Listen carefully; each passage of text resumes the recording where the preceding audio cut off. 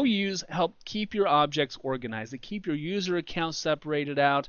You can separate them out by departments, by location. There's all kinds of ways you can do it, but they're also used to control what users can and can't do, among other things. And the nice thing about OUs is that you can also use them to pass the buck. You can use them to give responsibility to another administrator over a particular section of your users or your computers. So we're going to talk about that in a completely different video, though, in this series.